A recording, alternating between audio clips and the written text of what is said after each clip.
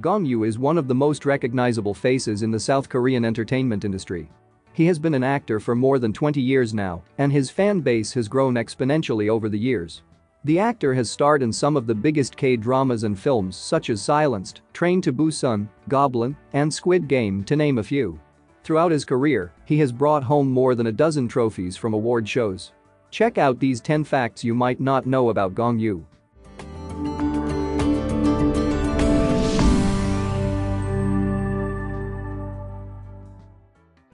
He originally had no intention of becoming an actor.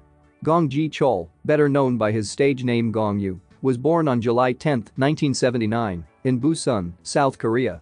He graduated with a bachelor's degree in theater. However, he revealed that he did not think about being an actor when he chose his major. It was only after interacting with the people around him during his university days that got him interested in acting on screen. Although he wasn't really confident at first, he worked his way into the industry by starting as a VJ and host for Mnet and MBC from 2000 to 2004. He then starred in small supporting roles in various K-dramas, which earned him nominations and wins for new actor awards by prominent Korean award-giving bodies. With his steady rise to popularity, the TV and movie projects also came in one after the other. He turned down Goblin for years. Gong Yoo revealed a whole new surge of popularity due to the success of Goblin, also known as Guardian, the Lonely and Great God. When he was asked to star in the drama, he turned it down. He did not turn it down once. He turned it down every time he was presented with the role for years. The actor had been in a K-drama hiatus for a couple of years before Goblin. The reason for the hiatus was that he developed a fear of K-dramas, so he was afraid that he wouldn't be able to pull off the role in Goblin. He changed his mind due to a meeting with the writer. He was shocked by how humble she was and how much she wanted him to be involved with the project. The conversations with the writer helped him open up a little and made him more comfortable about accepting the role. For playing the immortal goblin who searches for a human bride to turn him mortal, Gong Yoo won Baeksang Arts Award for Best Actor in 2017. He saves water usage after the Silent Sea. In 2021, he starred in Netflix's Korean drama The Silent Sea as an exploration team leader who must carry out a crucial mission with limited information. The 8-episode drama tells of a near-future Earth suffering from extreme desertification. Draconian measures have been put in place for potable water rationing. Gong Yoo shared how the environmental message of The Silent Sea impacted his daily life, saying, "When I shower in the winter, I turn on the water for a bit before stepping inside, but after this drama, I started turning off the taps more.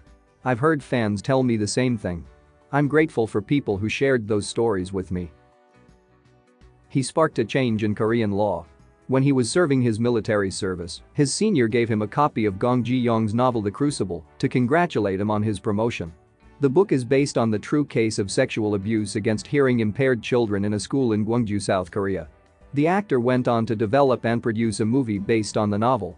In the 2011 movie Silenced, he played a newly appointed art teacher who discovers that the deaf students in the school were sexually abused by fellow teachers and the principal of the school. The movie sparked public outrage after it showed that the offenders got off either scot-free or with light punishments. The case was then reopened, and a new bill was subsequently passed to target sex crimes against minors and the disabled in South Korea. This new law is named the Do-gani Law, after the Korean title of the film. When asked about his reaction to Silenced's success and his involvement in sparking public outrage for human rights, Gong Yoo said he merely played a character in a compelling story and that change was set forth by the public. It did, however, change his views about his craft immensely. He said in an interview with CNN, after Silenced, "I feel now I have a bigger responsibility as an actor." He was scared of the zombies in Train to Busan. The actor starred in the zombie film Train to Busan in 2016, which premiered at the Cannes Film Festival. The heartfelt thriller broke the opening week record in Korea with 5 million tickets sold, and it also gained him international recognition. Acting in a horror movie is hard for Gong Yoo because he's scared easily. He doesn't like horror films and he can't watch them alone. When he took part in Train to Busan, he claimed that he was not even acting. He was scared in general.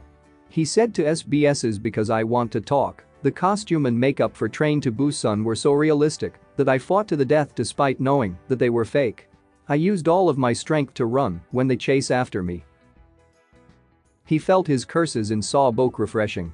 In the 2021 movie Saw Bok, Gong Yoo starred as a former intelligence agent who is tasked with ensuring the safe transportation of mankind's first human clone.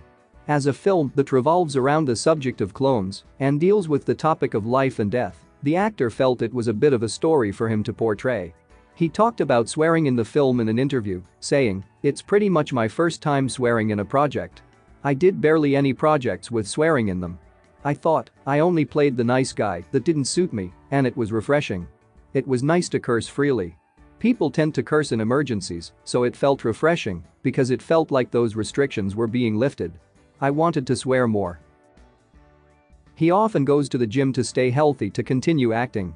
Gong Yoo has played many roles where he has needed to exert himself physically. To keep himself fit, he goes to the gym daily to train with his personal trainer. When he isn't preparing for a role, he goes to the gym for 2 to 3 hours a day to work on his physique and to clock in his cardio for the day. When he's preparing for a role that requires him to show off his physique, he sometimes visits the gym twice a day. He once shared in an interview, "I don't feel physically the same as before.